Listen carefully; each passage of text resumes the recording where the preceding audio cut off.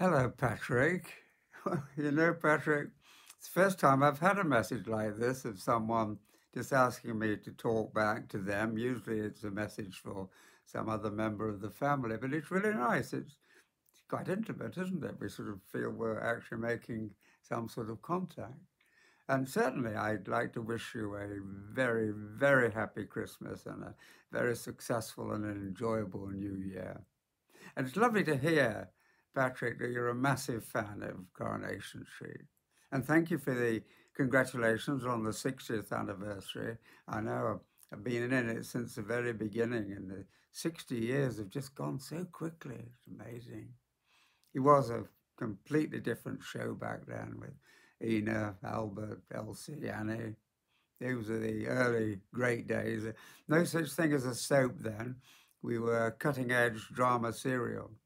I still don't like the word soap. It's derivative from soap powder stories, isn't it? That was helping sell them.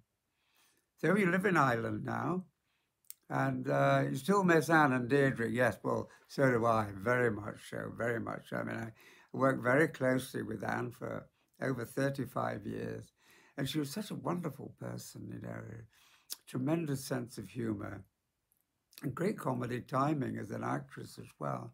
But she was always there ready to help anybody at any time. And she used to have a massive handbag she always carried around with her. And I used to jokingly say that if anybody wanted anything, she'd have it in a handbag.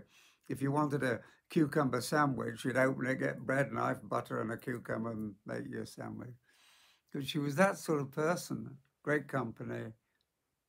Of course, a great shock when she went, and yeah, we all miss her, really, really do.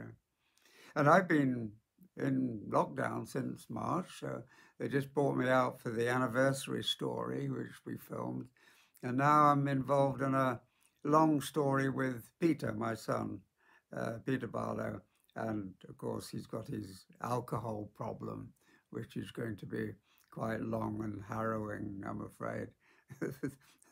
We don't get much fun, do we? Although we did win Blanche. When Blanche was in, we had quite a lot of comedy there.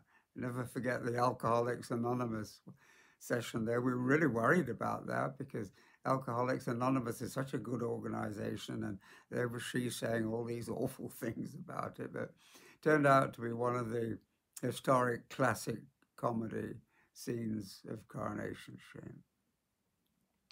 Well, Patrick, it really makes my day to know that you get so much enjoyment out of Coronation Street, and hope you long continue to do that. Have a wonderful Christmas, a very happy Christmas, and a very healthy, successful, enjoyable, and wonderful 2021. Lovely talking to you, Patrick.